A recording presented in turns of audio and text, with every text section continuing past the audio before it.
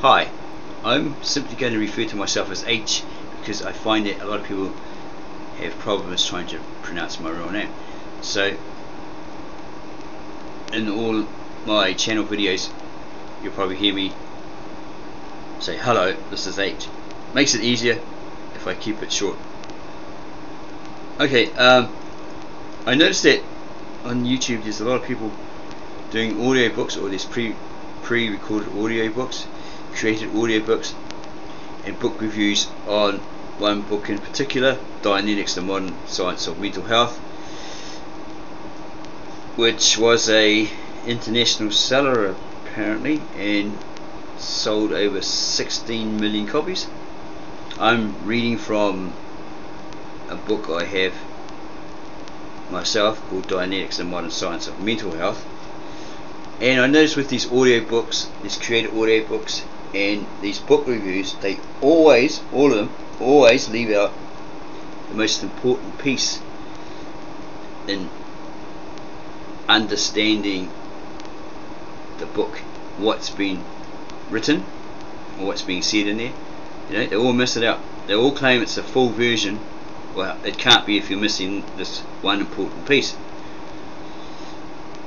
This is on page 8. It's called the important note. If you don't read this and you don't fully understand it and you follow this method, you're not going to understand the book. In fact, you're not going to understand any book. It's a great study tool, I found. I was in Scientology for a little while. That's not really important at the moment. We're concentrating on this book. So I have that personal experience and understanding of what it was all about. I am no longer affiliated with it. It reads as follows. In reading this book, be very certain you never go past a word you do not fully understand. Note, you can apply that to any book that you're reading, studying, researching in your personal life. The only reason a person gives up a study or becomes confused or unable to learn is because he or she has gone past a word that was not understood. The confusion or inability to grasp or learn comes after a word that the person did not have defined and understood. Have you ever had the experience of coming to the end of a page and realizing you didn't know what you had read? Well, somewhere earlier on that page you went past a word that you had no definition for, or an incorrect definition for. Here's an example. Quote, it was found that when the crepuscule arrived, the children were quieter, and when it was not present, they were much livelier. You see what happens? You think you don't understand the whole idea, but the inability to understand came entirely from the one word you could not define, crepuscule, which means twilight or darkness. It may not only be the new and unusual words that you will have to look up. Some commonly used words can often be misdefined and so cause confusion. This datum about not going past an undefined word is the most important fact in the whole subject of study. Every subject you have taken up and abandoned had its words which you failed to get defined. Therefore, in studying this book, be very, very certain you never go past a word you do not fully understand. If the material becomes confusing or you can't seem to grasp it, there will be a word just earlier that you have not understood. Don't go any further, but go back to before you got into trouble. Find the misunderstood word and get it defined. Here's a help. 1. Definitions. I'm ad-libbing here. As an aid to the reader, words most likely to be misunderstood have been defined in footnotes the first time they occur in the text. Words sometimes have several meanings. Footnote definitions in this book only give the meaning that the word has as it is used in the text. Other definitions for the word can be found in a dictionary. A glossary including all the footnote definitions is at the back of this book, The Modern Science of Mental Health. So he's stressing there, L Ron Hubbard stressing there that, like, that's a very important note. You got to read it and you fully understand what you're studying to find the words, right? Where he says, don't go any further, but go back to before you got into trouble. Find the misunderstood word and get it defined. And then after that, it gives you a hint at using a really good dictionary with that has three meanings. Say like Funk and Wagnall, and Wagnall, the old dictionary, Oxford Dictionary. Yeah, they got to have the three definitions. And you find one, right?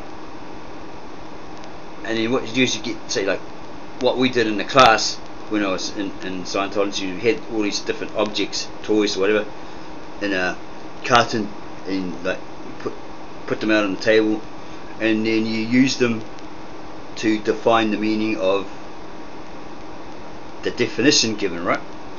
And then through that role play, you figure out, does that definition fit that word? Yes or no? If it doesn't, well then you move on to the next definition, right? And then you do the same thing.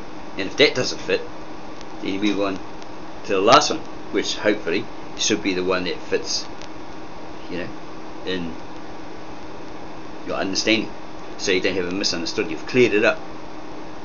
Okay.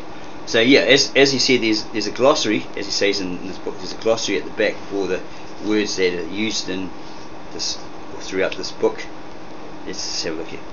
Okay. Yeah. So if you have what he says is a misunderstood, you can go at the back where the glossary is and get it defined. Clear up any misunderstoods. So like if he's used a word in this book called basic, such as basic, he's got here the first engram on any chain of similar engrams. Basic is simply earliest. What's an engram? Oh, I wonder what an engram is.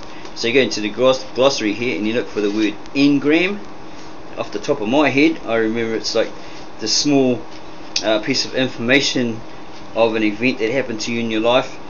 You know, it's like a charge in your mind. You might see someone walking down the street that looks similar to a guy that bullied you, whether it be at school or in day-to-day life, right? He looks exactly the same, he walks the same, everything about him's the same. So you start thinking here, oh no, it's that guy, he's going to bully me again. You know, the fear sets in, the adrenaline starts pumping. Yeah, and you like maybe hide somewhere, you know, hide in a shop or something like that till he goes past, because you're so afraid he's going to bully you again. Alright, he's walking towards you and he goes past you, you think, oh whew, you know, I avoided that guy, thank goodness for that. And it wasn't the guy at all, it's just the guy that looked like him, you know, had similar features and walked like him, etc. Yeah, so we'll have a look at the word engram here, what it actually is defined here, if it isn't here.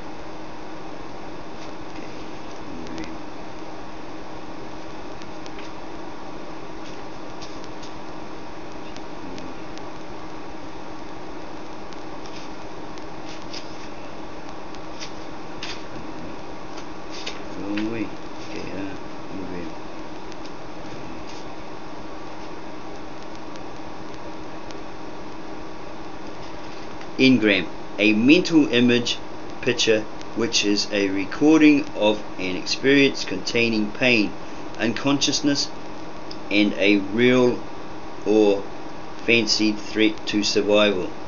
It is a recording in the reactive mind of something which actually happened to an individual in the past and which contained pain and unconsciousness, both of which are recorded in the mental image picture called an engram.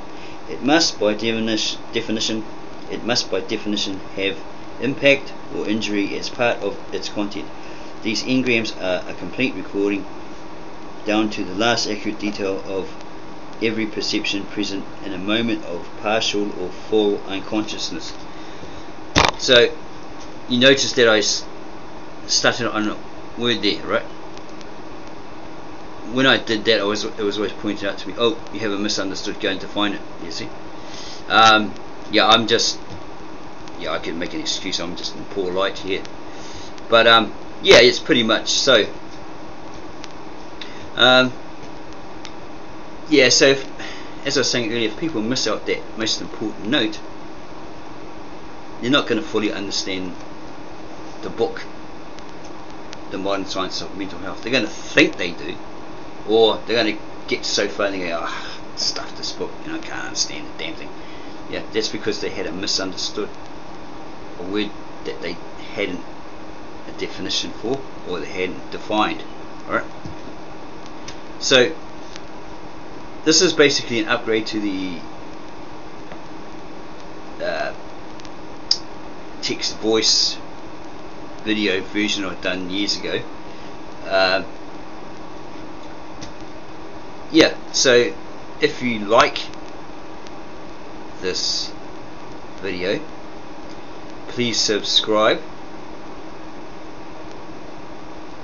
give me your likes and add comments, and I will make some more videos covering different subjects and books such as this.